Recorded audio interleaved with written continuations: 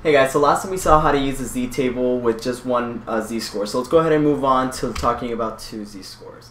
So, three types of situations are going to happen when you're working with an interval between two z's. So, we either have on the same side on the right, so what do we do with that situation? So, they're both on the same side on the right, they're both going to be positive z-scores, right? But what we do is, we're going to have the probability from 0 to z2, the bigger one, right? And then we're going to have this little smaller chunk, 0 to z1. So what we end up doing to get the chunk in between, right, so I'm talking about the green part right in the middle. What we do for that part is that we end up getting the larger probability and subtract the smaller one so that we're left with just whatever's left over. Does that make sense? And so again, we've seen these concepts, we've applied this before, and it's just kind of bringing it back now to using the z-table. So what we do is then the probability from 0 to z1, or basically the smaller one, 0 to z2, the bigger one, minus the probability from 0 to z1, the smaller one, right? So we're left over with that little chunk. And so all you do is subtract the two probabilities. Now what about the probability if they're on opposite sides, right? So z1's on the left, z2's on the right. So what we do for that one is actually not a difference at all, because we're not trying to find a chunk that's in between both, right? We're trying to find an area that's in between both, but they're on opposite sides. So what we do then, since our table provides us 0 to z2, and then it also can give us 0 to z1, right? It's always from 0 to any z-score. What we do then is just add them together. So the probability from 0 to z1 plus the probability from 0 to z2 gives us our answer. So all you do is add the probabilities. And then the same sign on the left. So it may seem a little crazy, you know, I don't know, maybe we did it on the right, the left's going to be any different. It's actually the exact same situation as on the right side, if they're both on the right. Because what we have now, instead of z2 being the bigger one, z1's the bigger one now, right? So 0 to z1 is a big chunk. You see that? So let me actually scroll up a little bit. So we have 0 to z1, and then 0 to z2. So what do? We get the bigger one, and subtract the smaller one to get this little leftover area right here.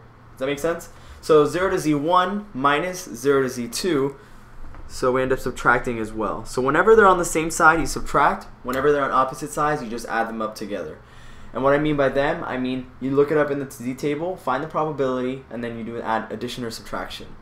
So once the two probabilities are looked up in the table, it's simply a matter of plus or minus, right? What do you do with both of them? And again, even if you do the subtraction wrong, so let's say you subtracted the smaller one minus the bigger one, you should never end up with a negative probability. Why? Because even though you subtracted it the wrong way, probabilities by nature are never going to be negative. Remember, they're always between 0 and 1. Because there's never a negative probability and there's never a probability greater than 1. Does that make sense? So, even if you messed up, it's okay. You'll get a negative, you'll be like, oh, I messed up, let me switch them. And that's about it. So what's the probability of finding a z-score between negative 2.58 and negative 1.65? So let's start off by drawing our midpoint. And I always do the midpoint just so I know that that's like my reference point, that's the middle. It's just a force of habit, and it's actually really good when you move on to further problems because it always kind of sets that midpoint from the beginning. Then we have negative 2.58. We also have negative 1.65. I'm moving it down just because I don't have that much space right there. Actually, what we can do is move the 0 over. So we have negative 1.65, and then our 0 is right there. So what are we looking for? Let's go ahead and shade that area always. Let's always do that as our first step. Right? So we're looking from negative 1.65 to negative 2.58. So let's go ahead and look up both of those probabilities. So negative 2.6, and then we go across to 5. So 2.6, 0, 1, 2, 3, 4, 5. So we're going to end up with this number here. And let me just make sure that we're in the right column. Exactly. So this is the 0.5 column. So 2.65 is 4960. So I'm going to go ahead and highlight that one. 4960. And then our second one, our second z that we're looking up, sorry, it's 2.58 and 1.65. 2.58. So 2.58 and 1.65. So 1.6, 0, 1, 2, 3, 4, 5. Good? So you get 4951 and 4505. 4951 and 4505. So let's go ahead and write that in. So this is 4505 and then 4951. Does that make sense? So 4951 is from 0 to negative 2.58, and then 4505 is from 0 to negative 1.65. So now, what do we do from here? If they're on the same side, whether they're both on the left or both on the right, what do we do with those probabilities? We subtract them. Good. Because we have the bigger one, 4951. We have the smaller little chunk in there is 4505. Therefore, the remainder, whatever's left over, is the probability from that negative 1.65 to negative 2.58. So the probability that negative 2.58 and z is in between that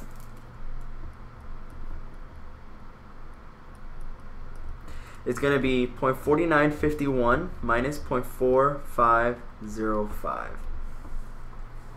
Cool. So once we get those probabilities, we end up getting 0.0446. So there's about a 4.46% chance that we end up getting a z-score between negative 1.65 and negative 2.58. So now let's move on to our next one. The probability of finding a z-score between 1.96 and 2.33. Again, let's set up our little zero midpoint. We have 1.96 and 2.33. Let's go ahead and highlight what we're looking for. We're looking for the area in between those two, right? And now let's look them up on the table. So once we look them up on the table, 1.96 and 2.33. So go down to 1.9 and then go across to 0.6. So 1.9, this is the 0.6 column. So here we are, 4750. 1.96 and then 2.33. So we go down to 2.3 and then we get 2.30, 2.31, 2.32, and 2.33. So 4750, let's actually do these in different colors. 4750 and 4901. Cool.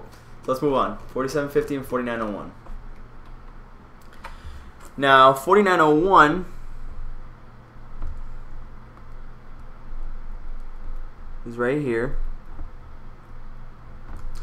And then 4750 is from 0 to the 1.96, right? So very similar situations, very similar to what we did on example 1, just flipped on the other side, right? So what do we do with those probabilities? How do I get the probability that z is between 1.96 and 2.33? We subtract those probabilities again. So 4901, because we have the bigger one is 4901. We have this little smaller chunk in between there. So to get the leftover, all we do is subtract the two probabilities. So 4901 minus 4750. And once we do that math, we end up getting 0.0151. Let's do two more examples and then we'll move on to practice for both 1z and also 2z's. So find the probability that z is in between negative 2.33. So here's our 0 point. Here's negative 2.33. And positive 2.17. Right, so now we have one on the left, one on the right. So what do we do from here? Let's go ahead and highlight what we're looking for. Right? And now let's look up 2.33 and 2.17. So 2.33 and 2.17. So start off with 2.17. So 2.1, right? So we got 2.1 right there. And then 0, 1, 2, 3, 4, 5, 6, 7. So 4850 is our number. And then 2.17 and 2.33, I believe. Let's see. Yeah. So we're looking up negative 2.33. But what do we know about our z-table? Our z-table, even though it only gives us positive numbers, positive z-scores, right?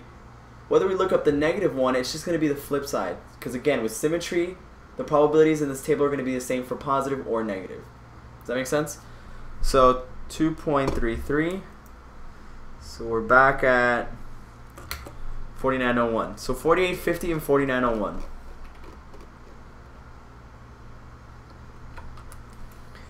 So 4850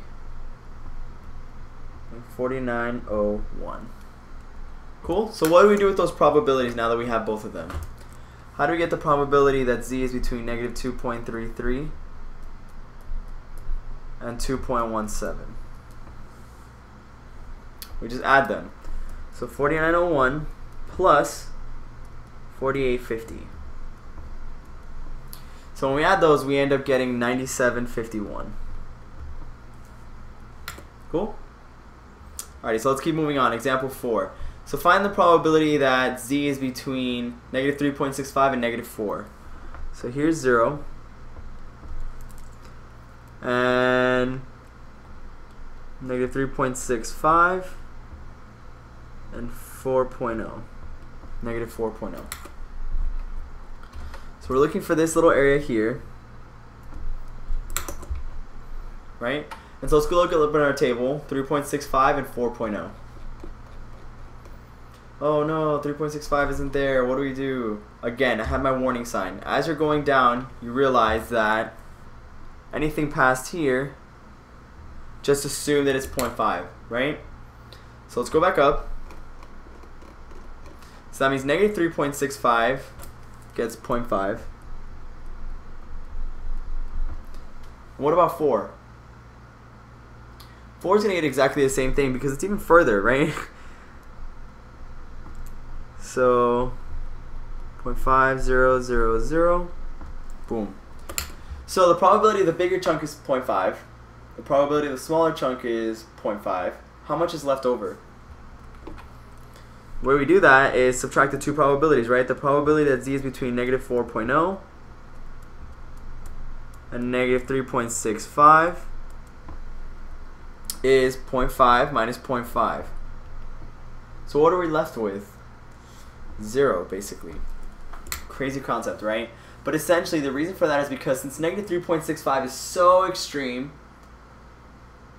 the probability of us finding anything greater than that is so small, it's basically 0. It's so insignificant. So from 3.65 to 4, there's no difference in between those two because those two values are so extreme that the probabilities associated with both of them are close enough that there is no difference really, because they're both essentially 0, right? The probability of us finding 3.65 or higher is like a 0% chance because it's so extreme. The chance of us finding 4 or higher is also basically 0. So the probability in between those two is still just 0. There's almost like no area under the curve in that section. So again, even though these drawings, the ones that I do, are very skewed, right? So 3.65 wouldn't be right here. It would actually be like super all the way over here, right? And this is assuming that the distribution is continuous. And it just goes on forever and ever and ever. But see their areas? This is where negative 3.65 would technically kind of look like. And then here's 4.0. What's the area between those two? It's basically 0. Cool. So that's about it for our concepts, how to use the z-table. Now let's go ahead and apply these to a bunch of practice problems. So it's going to be fun.